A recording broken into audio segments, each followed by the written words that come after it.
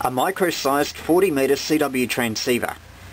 All fits, including the battery, in a kitchen food container. Inside the transceiver. The first stage is the crystal oscillator, using 2 crystals for 7040.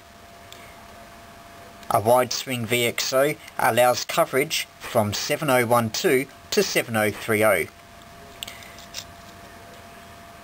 Then there's the buffer stage, buried underneath, then the final amplifier, a 2N3053.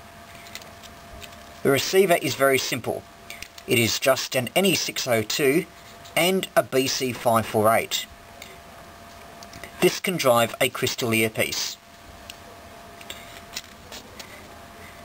Transmit-receive switching is the simplest possible, just a switch.